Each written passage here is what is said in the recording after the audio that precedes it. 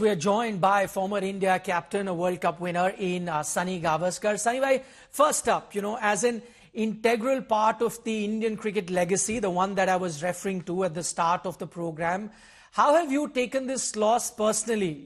I ask you this because you've played many a series at home, never had to endure a whitewash. Yes, there would have been series loss, but never a whitewash. This unblemished record broken now. How do you deal with it as an important stakeholder that ensured that this record was maintained while you were playing, while you were watching cricket? Look, every time the Indian team has won, it's a moment of great joy for all of us former players, all of us fans. It's every single time India wins, or some Indian players, do well, score hundreds, pick 5 wickets, or bowl a beautiful delivery, or take a terrific catch. It's a moment of great happiness for all of us, because at the end of the day, we are all cricket fans. We love this game. We watch the game, and we want to watch our favorites win. And our favorite, obviously, has always been the Indian team. So yes, I think it has been a little bit, hard to understand what went wrong with this team, which in my view is still a very, very good team. It's just hard to put, a finger on what actually went wrong. Yes, that 46 all out possibly started it, but this team still has the talent, the temperament, the ability, to bounce back. And we saw that earlier in the year when England defeated us in the first Test match, and how the team bounced back to win the next 4 Test matches. It just tells you that this team has that character, has that determination. So how things have, unraveled this time around is something that will take a long time to sink in. It's not easy to at this stage, barely 24 hours after the game has the series has ended, to get my head around it.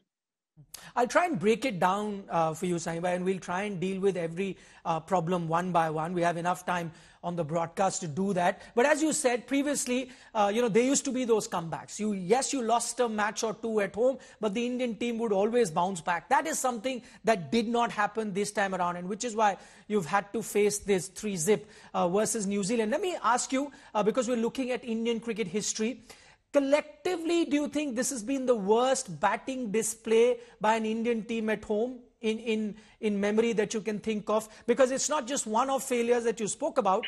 46 all out, 250 odd all out chasing 350 in the next Test match, 221 all out chasing 147. Collectively, the worst batting display at home?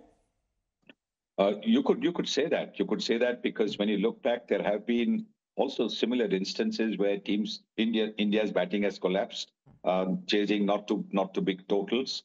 But the way they played in the second innings at Bengaluru, when they scored over 400 runs, certainly gave the feeling that, look, they had overcome that speed bump of the first innings when they had been knocked down for 46.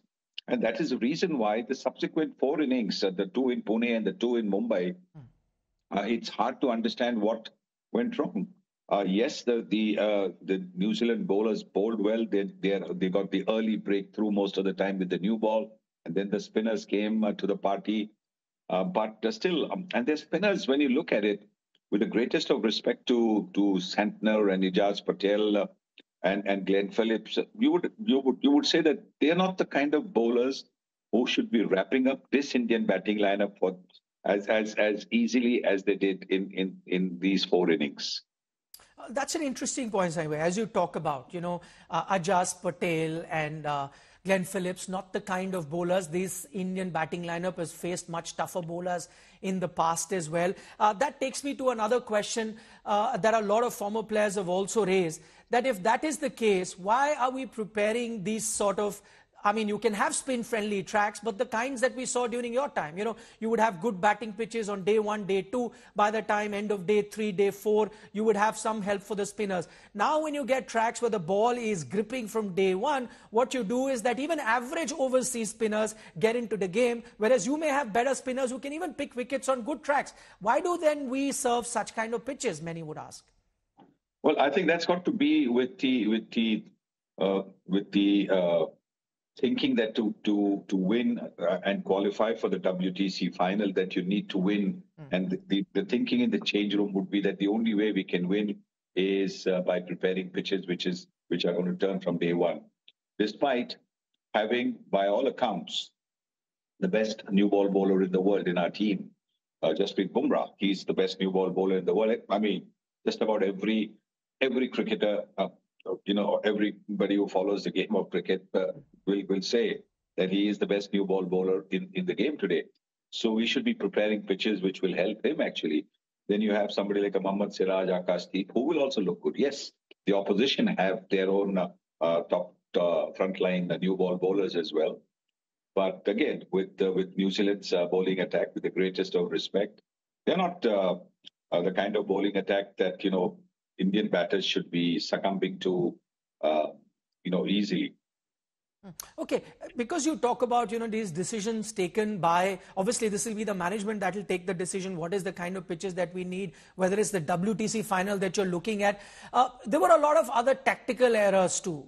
We heard Rohit Sharma also talk about it, whether it was the toss in Bengaluru, sending Mohammad Siraj as a night watchman, Sarfraz's batting position, changing from 5 to 6 to even 8 at one occasion. Who would take the blame for this? Is this the captain then, on whose shoulders all of this rests? Does the coach also play a role? Who's to take the blame for all the tactical blunders that we saw?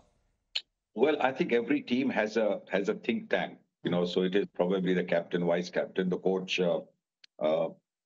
These are the guys who take the decisions. They will also consult some of the senior players. That's how it goes. Sometimes, a captain takes a snap decision. At the last moment, he decides to maybe promote somebody from 5 to 4. And if it works out, it becomes a great decision. If it doesn't work out, it doesn't, it probably doesn't make any waves unless the team loses. So I think you have to say that this would be a decision that would have been taken by the think tank. What have you made of the short span that Gautam Gambhir has been in charge of the Indian team as coach? Well, the results speak for themselves because even in Sri Lanka, when we were in Sri Lanka, that's the first time I think we've lost in Sri Lanka in a limited overs competition for a long, long time. And now here, it's a loss where we've, it's a terrible loss.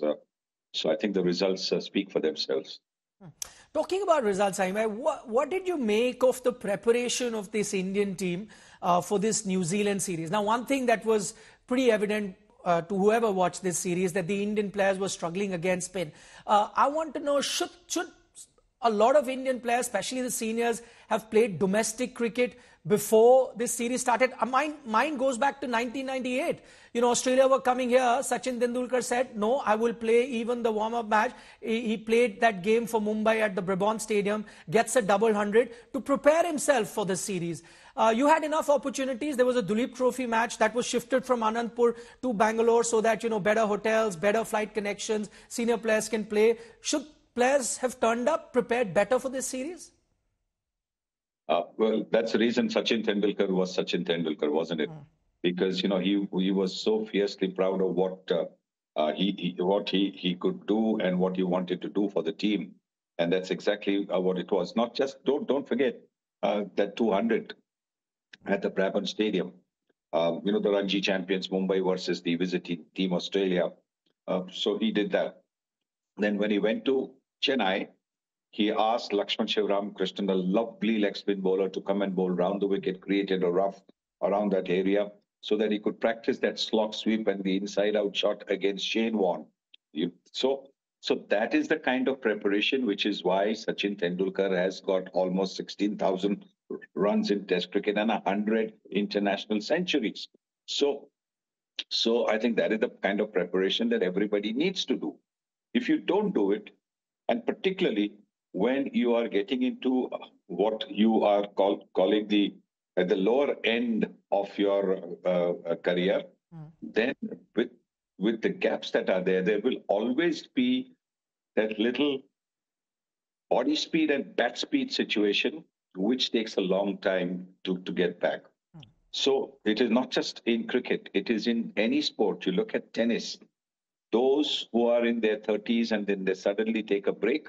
If it's an injury break, it's even worse. But if it's not an injury break, it's just, to refresh themselves when they come back.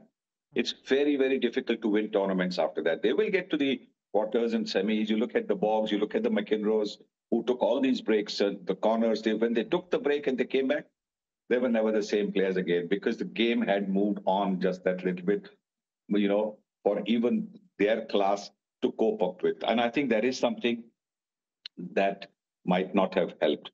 But let's not look only at that. Let's look at all the players who played in the Dulip Trophy. They also were not able to do it. So it's not a question of just looking at, the players who did not play the Dulip Trophy. But the others who played in the Dulip Trophy, what did they do? They were young. They had all the reflexes. They had everything going for them. But they did not, because there is now this whole thing about looking to play in a particular manner. There is a one solution to all, one solution thought to all the batting problems, and which is to go bang, bang, bang. There is no question of trying to wear out the bowler. There's no question of tiring out the bowler. There's no question of waiting for the ball to get a little bit old if you're playing against a new ball, tiring out the bowler, waiting for the pitch to to become a little bit easier to bat on. It's almost as if, oh, my number is going to be on this ball, so let me go before that. Let me go bang bang. That is what is really the issue. It's not a technique problem. It's a temperament problem. And in my view, I've always said it, it's the temperament that separates the men from the boys. That's interesting, Simon. I'll spend some time talking about that. That why is it that even those that are playing domestic cricket still not being able to play against spinners on spin-friendly tracks? I'll get to that. But before that, since you were talking about that, if the end is nigh, especially for players that may be aging, you will start to have problems when you take a break. It takes a lot of effort to be in tune with the game at the pace that it's moving. So straight up, my direct question, is the clock ticking for Rohit Sharma, Virat Kohli in test match cricket? For everybody. It's not just them. But because they're in their 30s, mid-30s, so it is probably a little bit tougher for them than the guys who are in their early 20s or nearing the 30.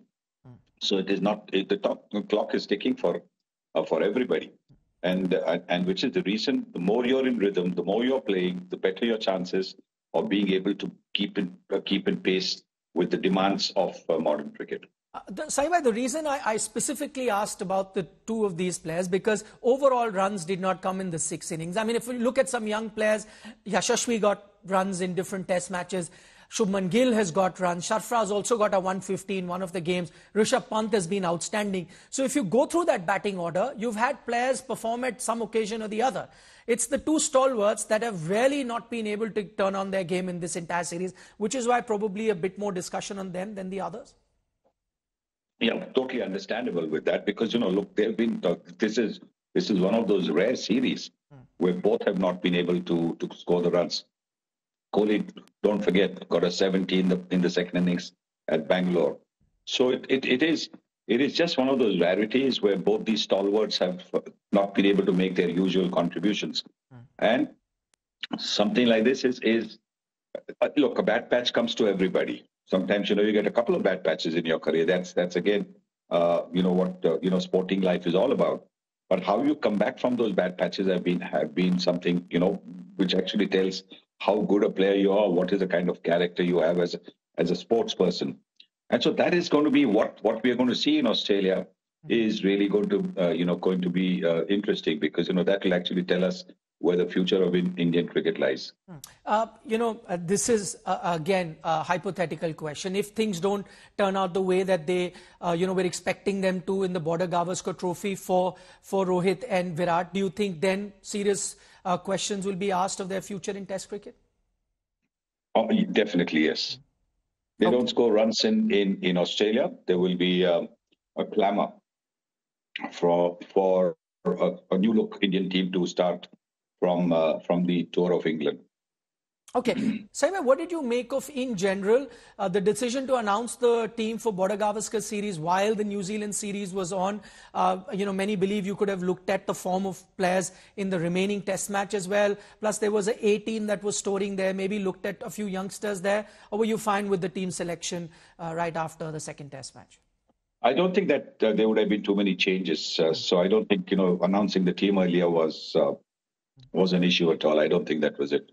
No, I don't think there would have been any other players from outside who have not been selected who would have made a case for them to be included. You've already seen Abhimanyu Ishwaran, who was batting so well. He's got 400s or 500s, back-to-back hundreds.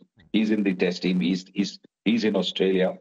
So yes, I think the selection committee actually knew who from the outside were putting pressure to be in the team, and they have included them. So I don't think it made a difference. And finally, Saimbai, the World Test Championship, you've had 2 finals so far. India has played both those finals. Now the equation is pretty clear. India have to win 4-0 in Australia. Can't afford to lose a single test match. Do you still have hope? No, I don't. Absolutely. India cannot beat Australia 4-0 in the test series. I'd be I'd be over the moon if they do that. I would be over the moon if they do that. But 4-0, India can win 3-1, 4-0 is, don't talk about the World Test Championship final now. Just focus on trying to win the series in Australia. Never mind whether you win 1-0, 2-0, 3-0, 3-1, 2-1, but go and win, because that is how all of us Indian cricket fans are going to be back to feeling good again. And finally, Saimbai, before I let you go, if I could ask you, you spoke about the issues with the Indian batsmen. One is the temperament. One we've seen, so good against spin bowling. What do you think can be done to going back into that phase where India were definitely, or the Indian batters were definitely the best players against spin bowling? Because that hasn't happened in the last few years. Well, what I would suggest is maybe just look at playing the situation. Don't go in with a preconceived plan. You've got to look at the bowling, you've got to look at the pitch, you've got to look at the situation and play accordingly. When you go in with a preconceived plan, if the ball is not in the area where you're looking at, you're in trouble. And that's why the Indian batters who look to go the aggressive way were in trouble in this series. Okay, so it's clear what Mr. Gavaskar feels is the core issue with Indian batting. It's the temperament and not so much the technique that's troubling them. You change the temperament, maybe things will definitely fall into place. But Sunil Gavaskar, thank you so much for taking our time speaking to India today on that 3-0 whitewash that New Zealand have inflicted on the Indian team.